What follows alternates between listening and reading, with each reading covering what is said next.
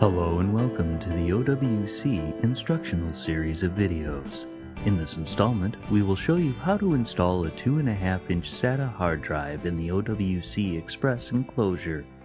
While we are demonstrating with the silver model Express, the instructions are the same for all other color versions as well. We have gathered our materials and are working on a static-free surface. We are now ready to begin. We've already removed both the drive and the enclosure from their packaging. The top to the Express is packaged as a separate piece and can be set aside for a moment. In the bottom case, there's a SATA connector which corresponds to the connection on the drive. Line the two connectors up, then gently push them together.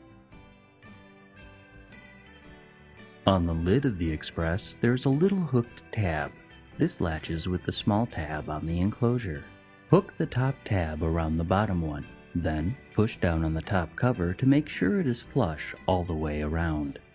On the back of the enclosure are two screw holes.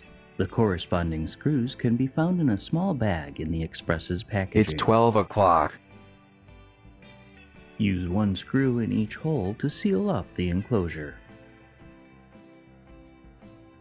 The drive is now installed in your OWC Express enclosure.